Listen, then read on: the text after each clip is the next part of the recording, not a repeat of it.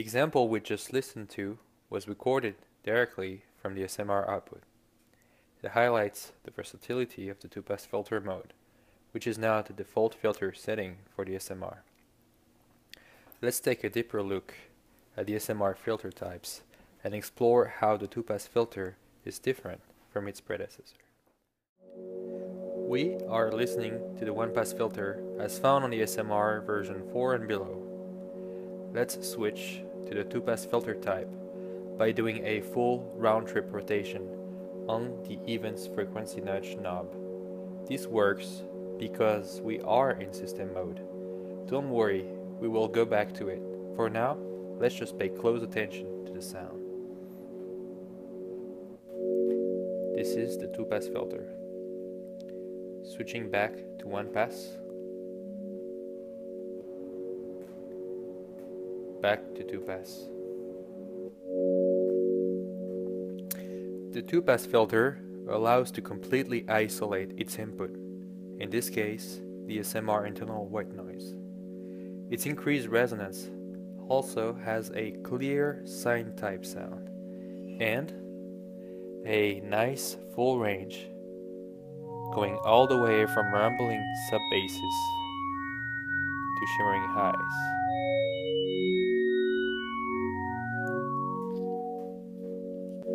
Let's listen to various Q knob configurations.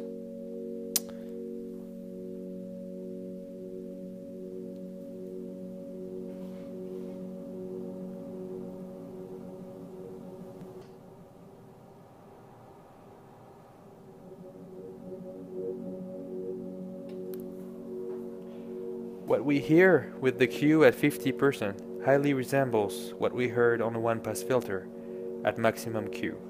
Indeed, one can think of the 2-pass filter as a 1-pass filter with a double Q range.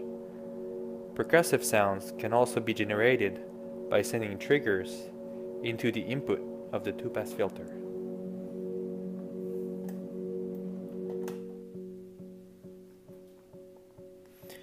"50% Q sounds like the 1-pass filter at maximum Q and can be lowered to get more of the trigger's click as done with the 1-pass filter.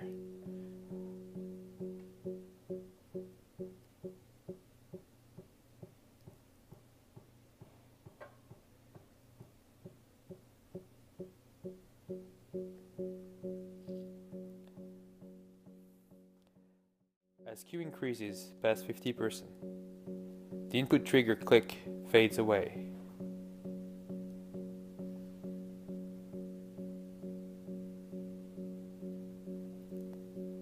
Past 75%, the filter is so resonant that it swells, which can provide a very interesting AR type sound.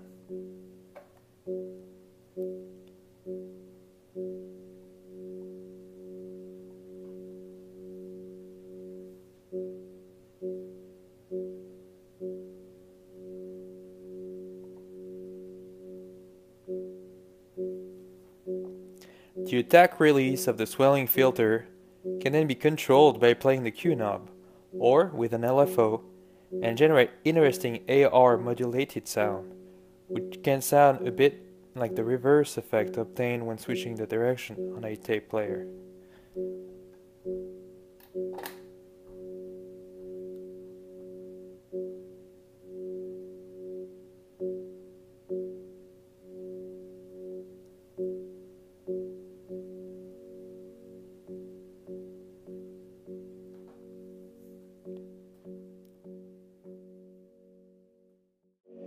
Two-pass filter is the default setting for the new and updated SMRs.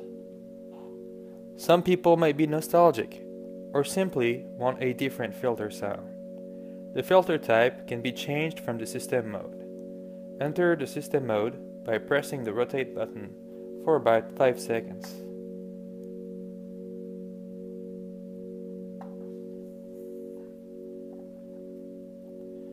You know the SMR is in system mode when it looks like Kit from Knight Rider. Once in system mode, you can switch back to 1-pass by doing a full round-trip rotation on the odds frequency nudge knob.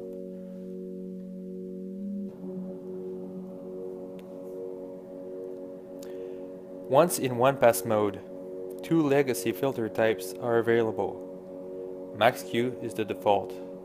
A full round trip on the events frequency nudge knob switches to BpRe. The BpRe filter type sounds very natural. It is well suited for wood-like percussions.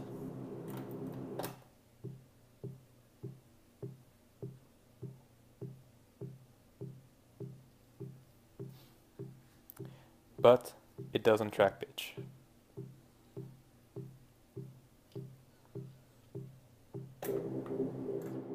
The filter type can be saved to the SMR flash memory, along with all the other parameters.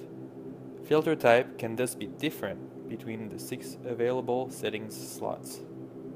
Still in system mode, we can see that the last loaded slot was number 1. Let's assign a new color scheme for the sake of this example. To do so, turn the rotate button. We will choose green. We can now save our current setting with the BpRe filter type and the green color scheme to the settings slot number 2 by pressing the corresponding lock button for 3 seconds. The SMR emits a quick beep which confirms that the setting slot was saved.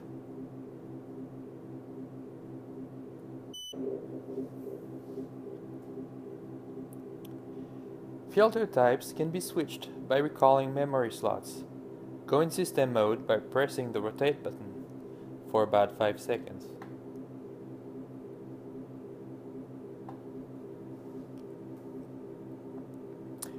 Lock buttons indicate that memory slot number 2 is currently loaded. Switch to memory slot number 1 by applying a short press to the corresponding lock button. We just loaded the first memory slot, which was saved with the 2-pass filter and the pink color scheme.